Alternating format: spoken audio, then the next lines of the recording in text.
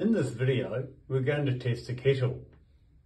We have already completed a visual inspection on this appliance. The compliance label does not have the double insulated symbol, so therefore it is a Class 1 appliance, and it does not have an electrically held switch. The pack tester may be run on battery or main supply. Plug the appliance into the pack tester. Connect the earth clamp to an accessible metal part. In this case, you will have to access the element inside the kettle.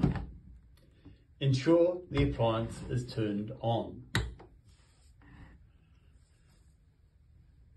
Ensure that you are in menu A. Press the F1 button for the Class 1 test. The first test is the earth bond test. The second test is the insulation resistance test, and we have a pass. Where an appliance has a painted surface or some other coating, then you will need to find a good metal-to-metal contact for your earth clamp, such as these bolts at the bottom of the lamp.